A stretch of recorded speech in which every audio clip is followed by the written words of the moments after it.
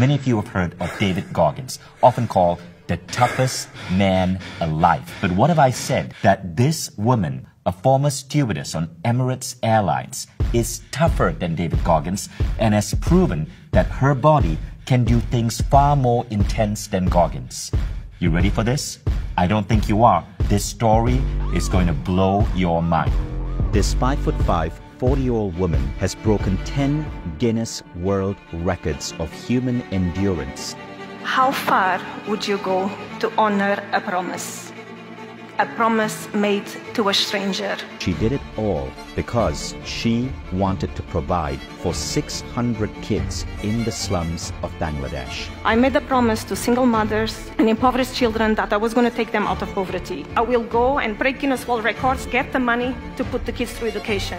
She's not doing it for fame or recognition. She has skied the South Pole, climbed Mount Everest, even broken Guinness World Records by running ultra marathons. She has broken 10 Guinness records, including the most consecutive days running ultra marathon, the fastest time to complete an Ironman triathlon on 6 continents by a female. Maria started out her life as a toilet cleaner. She was born in absolute poverty. Her birth mother abandoned her, and she was raised by a poor refugee woman as one of 7 children raised in poverty. Now, Maria climbed out of that. She eventually became a stewardess in Emirates Airlines, and one day, when her plane had landed in Dhaka, Bangladesh, she decided to walk outside and explore the city, only to be stunned by what she saw. You see, Dhaka is a city with 50,000 slums, and millions of people live in abject poverty. I always thought I had grown in a very humble background, but I didn't know what was poverty until I was in the slums of Bangladesh. Most people, when they go to third world countries, all they see is poverty. All I could see was so much potential going to waste. So what did I do? I met 101 families, and I promised 600 children I was going to take them out of poverty. I started with 39 kids, 98, 200, 600. I'm going to be honest, I had no idea how to help them. But if Christina, a poor refugee woman from Angola, she could take care of me, I could take care of these kids in Bangladesh.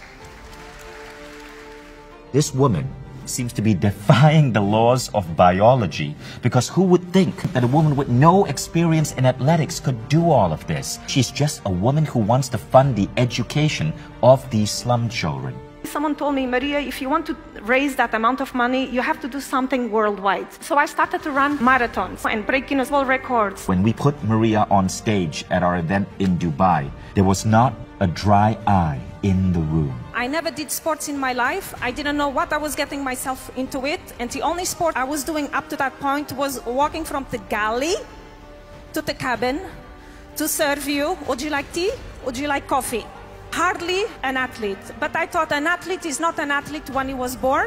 I will transform myself into an athlete. People, they often ask me, Maria, what was the hardest thing you ever did in your life? Was it the North Pole? Was the freaking cold the English Channel? Was it the South Pole? Was the Ironman? What was it?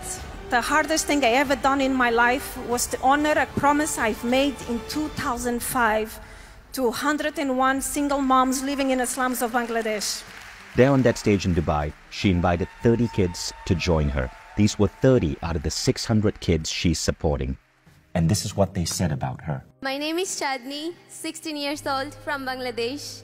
Today I wouldn't be here if it wasn't for Maria, our mom. I would have been married and be a mother of honor to kids like my mother and grandmother. But I am here today going to school, and in future I will be a doctor. Today my sister is in university in Europe, and my mother is here, and my sister is here. For me and for all of us, she is a fighter who fought for last 18 years to bring us this far in life, and we will make her proud and all of you. Thank you so much, everyone. It was the words of this little girl that caused me to break down on stage. So if you ever think your goals are impossible, if you ever think that the world is an ugly place where nobody gives a damn, remember the story of Maria.